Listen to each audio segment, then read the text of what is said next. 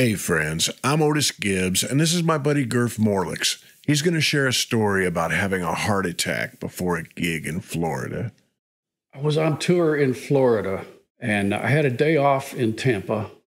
Going to go fishing with my friend Bruce, and we hooked his boat up to the back of his pickup, and we were heading for Tampa Bay, going to put the boat in, and he pulled over at this place to go in and get some sandwiches, and I just stayed in the truck, and I was sitting in his truck, and suddenly I had this very uncomfortable feeling, and it went from my left shoulder to my right shoulder, just like you know when you get a crick in your neck or your back or something, you figure you can move and it'll go away.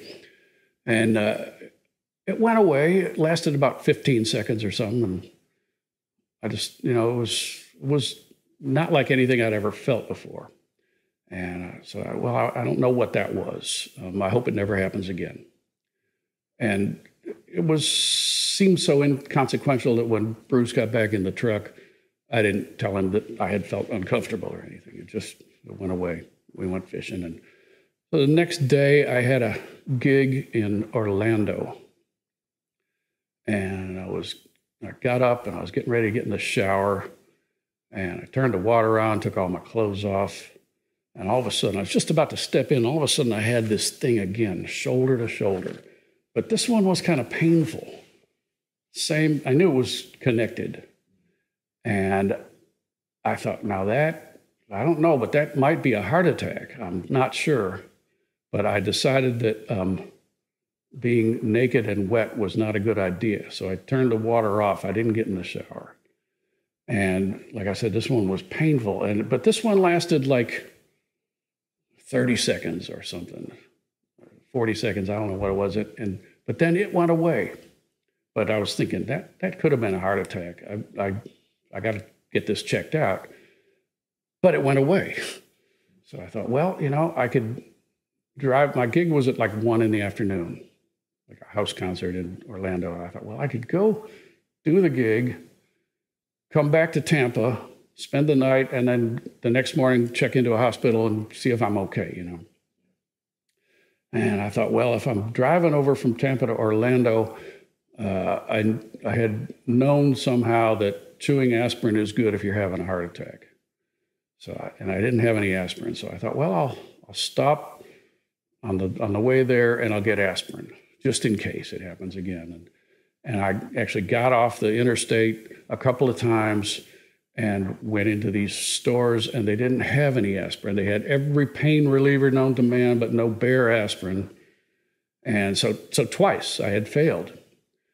And so then I'm just driving along, and all of a sudden I'm in this giant traffic jam trying to get around Disney World.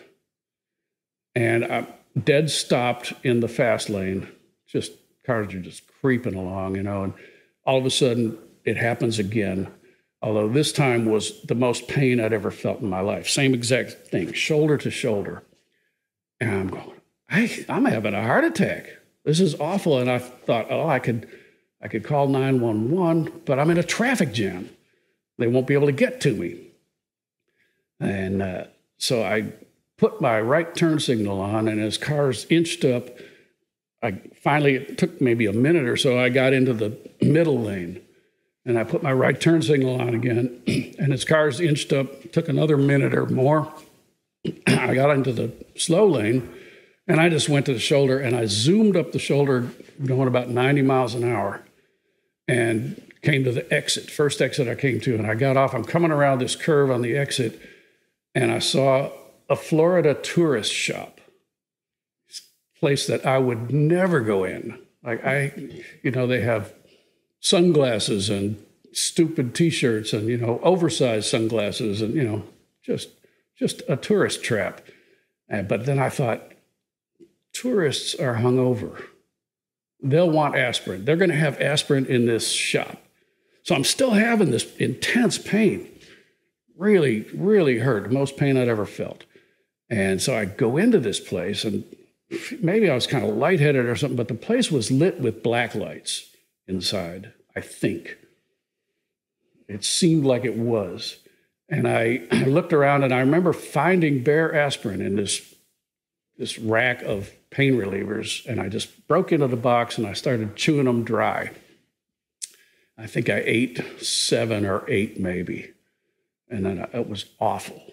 I mean, I don't know if you ever even tasted the slightest bit of aspirin tablet, it's awful. And I chewed 7 or 8 and swallowed them dry, and went up to the counter and paid for the aspirin. I don't know why I didn't think to buy water too, but I was compromised at the moment, you know. And I get to the counter and there's this big, dumb 19-year-old kid working there. And I thought, well, I could tell him that I'm having a heart attack and he could call 911. And then I thought, I don't want to die in a Florida tourist shop. I would rather die in my little rent car. So I paid for the aspirin and I went out to the rent car to die. And I got in the rent car and it passed. It had lasted at least 5 minutes. Intense pain, shoulder to shoulder. And then I thought, okay, it passed. 10 minutes from the gig. Now I better find a hospital. So I put a hospital into the GPS, and I remember it was 4.8 miles back down the other side of the freeway that didn't have a traffic jam on that side. And so I screamed down there. I was going 95 miles an hour, and I got off at the first exit and wound around, and I found this hospital in a town called Celebration, Florida. I was celebrating. And so I find the emergency room. I pull up there. There's a sign that says valet parking. And I thought, oh, man, I hope I have some 1s or a 5 or something. Or what if I don't, you know? And there were 2 cars stopped there right at the valet parking sign. And so I parked behind them and waited a minute or two, and there wasn't any action. So I got out and I walked up and I looked at each car. There was no one in those cars. There was no valet person. I looked in the door. I couldn't see anything. I got back in my car and I drove. I found the main parking lot of the hospital, which was like maybe a quarter mile away or something. And I put my guitar in the trunk and organized what I had. And I said, if I'm going to be in here for a while, I want my laptop, my phone, got all my stuff, and walked back to the emergency room. And I walked in the front door, and this kind of a young guy came up to me, and I said, I think I just had a heart attack. And he said, are you a doctor? I said, no. And he said, well, then why not let us make the diagnosis? Like, oh, welcome to Celebration, Florida, you know? Anyhow, they checked me out, and they did like a EKG thing, you know, they put the things on you, and they said, well, we'll be back in a while. So I called the gig, and I said, I might have had a heart attack. If they come in and clear me, I can be there in 15 minutes. And the guy said, oh, that's great. There's people came out from out of the woodwork, you know, we got a big crowd. And then they came back like a half an hour later. They said, you had a heart attack and you're going to need a stent. And I guess they took me for x-rays and stuff. And anyhow, they decided to put a stent in, and I waited all of that day, and they didn't do it. And they were going to do it the next day, and then there was some sort of problem. They didn't get to it the next day, and then on the 3rd day, they had to ambulance me over to another branch of the hospital for some reason. And so I got to ride in one of those big ambulances, videoing out the back, and I'd never been in an ambulance before, and that was kind of fun. Get to the hospital, and they prep me for this stent procedure. The surgeon comes in, and I talked to him for about 20 minutes. He was really smart, really sharp. He was from Fort Worth, Texas. I liked him a lot. And he explained everything that was going to happen. He had a little team of a couple of assistants. And he said, you know, you're going to be conscious during this stent procedure. I have to talk to you. We're going to give you a relaxant.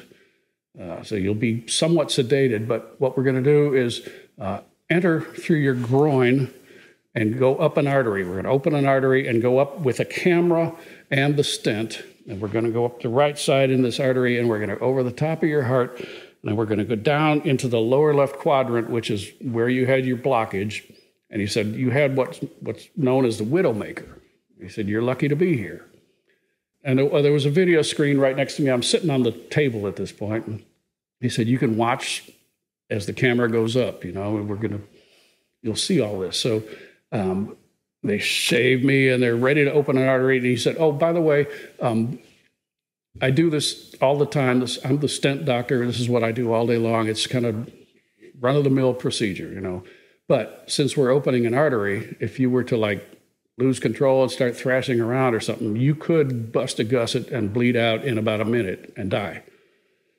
And I said, no movement here, you know, fine, do your stuff.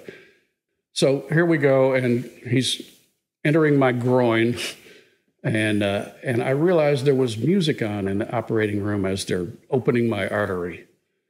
And it was Desperado by the Eagles. And I thought, oh, man, this guy just told me that I could die. And what if I die and the last thing I hear before I go is Don Henley?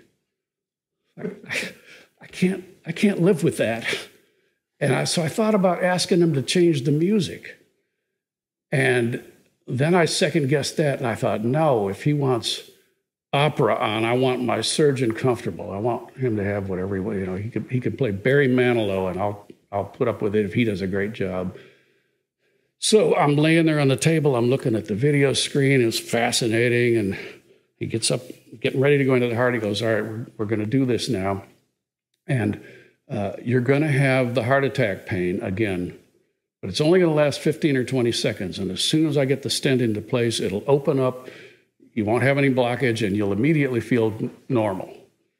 And I said, okay, no thrashing here. And suddenly I'm having it again, the heart attack symptoms again. And this was the worst one. And it was the same exact thing, shoulder to shoulder. This is where blood wasn't flowing to. And I was trying really hard not to thrash it. I think it was really awful. And I think I was moving around a little bit. And then I realized that the song that was playing in the operating room at that moment was I Won't Back Down by Tom Petty. I thought, that's a song I can die to and live with.